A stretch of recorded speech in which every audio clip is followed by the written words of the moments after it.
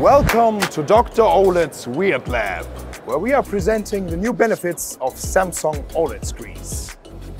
Here we are going to present to you in 4 missions the benefits of the OLED displays. Mission 1, Wet and Wild, where we're going to show to you that the Samsung foldable phones with the OLED displays are waterproof, IPS8 certified. So you can just put it into the water, just like that. So if a customer now comes and wants to take a photo, it's really easy. They just raise their hand, take a photo, and they get printed out afterwards. Mission number 2, Up in the Air, where we're going to show you how light and flexible the new OLED displays are. Look what happens. Welcome to mission number 3, where we're going to show you that the OLED display is never going to be destroyed by impact. We throw a wrecking ball on a solely OLED display, which is here, paper thin. Nothing's going to happen. It's never going to be destroyed like this.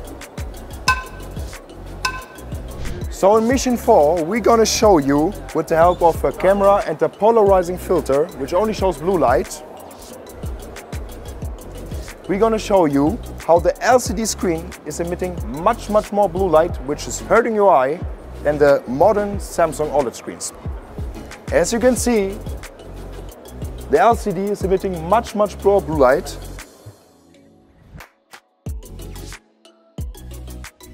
If you also want to experience all this, just come to Dr. OLED's Weird Lab. So, as for me, I think the mission 1 was the most interesting. Yeah, because you can put your phone in the water and it still can take a photo. It's great, I think. Second mission was really interesting. One was heavier than the other. It's very light, very thin. It's floating, and it was really nice.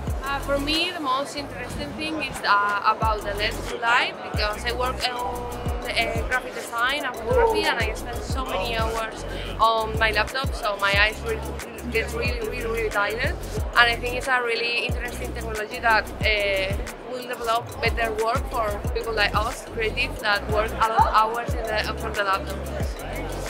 The quantity of the blue light that can affect LCD screen to your eyes, and the difference to OLED screen, it's a very big one, and I found it kind of interesting to all the explanation nowadays, like to the new phones or new phone era. It's nice.